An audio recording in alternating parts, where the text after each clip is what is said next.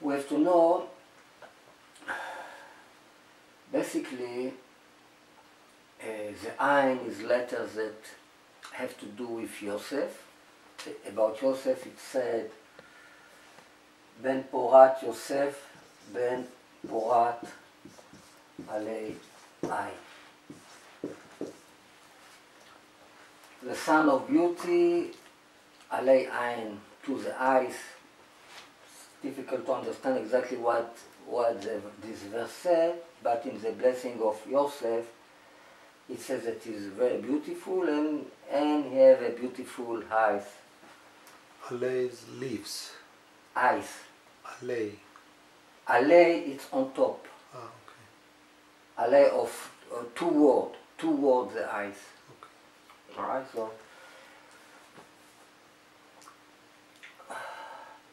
Poret has to do with, it's in Aramaic like chen, like res. It's the same letter of Poter Chalomot, that he gives solution of dream, and this has to do with the power of the special eyes that Yosef had.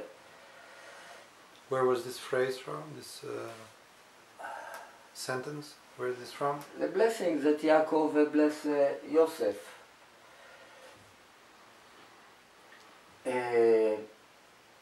So, it is expression En Hashem Elirav, the eyes of God, and Hashem equal Yosef.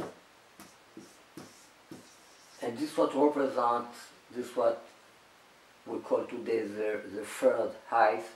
This has to do with Yosef HaTzadik. Third eye. Yeah, in Kabbalah it is a big explanation how the Surat HaYesod of a certain face, Yesod is always Yosef, go to the front. The front is like Mashar ben David, and this is what the secret of the third eye. Yaakov and Esav have to do with eyes as well. Yaakov is the right eyes, Ayin, Yemin, the Yud, it's like the acronym of right, Esav, Ayin, small, the left eyes. So if Yitzchak, that is the father of both, you don't see, it's because they are fighting one against another. And Yosef have something that really he have from both of them. In one way, is part of Yaakov, but in reincarnation, he has something that came from Esav. It's why the mistake about him and the thing that we have to give him to the nation, to Esav. So this was, so we said that Ayin, it's something very basic that has to do with Mashar ben Yosef. In Shema Israel we have two big letters. We say Shema, it is a big Ayin. Israel, Hashem Elokeinu, Hashem Echad, and we have a big Dalet. Dalet represent Mashar ben David, and Ayin represent Mashar ben Yosef. Alright, but this Ayin, Yosef lost the secret of this Ayin. This got to Esav, it means to the priest, and the priest have to continue to Mashar ben David. Alright? The letter Ayin Dalet is Ed. Ed, it means witness. Witness. We need always two witnesses. Alright, so it means we need, if we want to be a good judge, we need two points of view on the reality. We need the point of view of Mashar ben David, and we need the point of view of Mashar ben Yosef.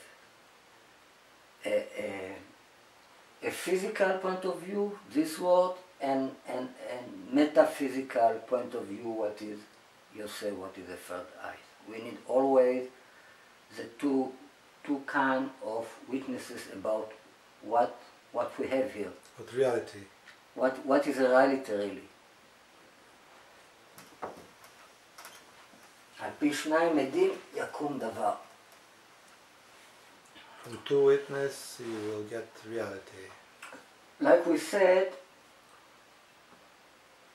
the full potential of revealing of the Ayin have to do with the priest. How I know this?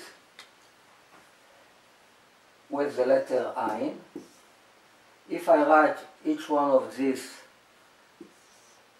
with, first of all, Ayin, one letter. We make a word from the letter Ayin, this becomes a ice. Now we make three words from these three letters, this becomes Ayin, Yud, Nun.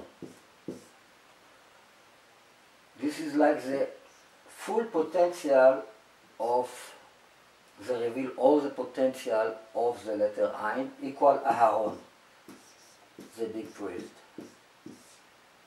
So we see that Aaron is the secret of development, of revealing the full potential of the letter Ayin of Yosef. It is another secret about this number, that this number makes a connection. It's a number that's supposed to do connection because Aaron is a snake, and the snake, the son, is always between father and mother, like the Levi. He was called Levi because now my husband will go with me. הפעם ילווה אישי אליי, like Leah said when she gave him the name Levi. הפעם ילווה, he will go with me. It means the Levi makes the connection, the snake makes the connection. If it is a good snake, he makes a connection between Adam and Eve. If it's a bad snake, he makes a separation. Alright? So this number of Ayin, now we're talking about the priest, have to do with a connection between the two secret names of Mashiach that are Esav and Yeshua. That the full name of Yeshua contains these two concepts. This is 376, this is 360. Now, how 256? What is the full potential of the Ayin? The Aaron is 256. What is 16 square? The Ayin is a 16 letter. This is 16 square. How this number make connection between these two numbers? It is a principle in Kabbalah that called the whole and the half. שלם וחצי. שלם זה whole, with the acronym, the last letter and the first letter of these two words make the word Mashiach, Mashiach. The two middle letter equal 120, what equal Eliyahu Hanavi. So this is the concept of Mashiach, this idea of Shalem and Af. It's like concept of male and female. Let's say that I have Adam and I have Chava. Adam equal 45 and Chava equal 19. For them to become 1.5, I need another number. This will be the number 7. I add 7 to 45, I get 52. I add 7 to 19, I get 26. 26, what is the name of God, and 2 times the name of God, this makes them 1.5. It means the 7 here is a snake that makes the connection between Adam and Chava. So the same thing with Esav, what is 476 that represents the body, and Yeshua that is 416 that represents the soul. this minus, now I do minus, sometimes it's plus, sometimes it's minus, but always it is a number that will make them 1.5. 256 equal 120 minus 256 equal 60. So they are now 1.5. Alright, so this was another thing that has to do with the letter E, the letter Ayin. The idea of what really is a snake, what is represent. In one way represent one side of these two, what is the evil side. In another way represent the middle that make connection between the male and the female. Alright?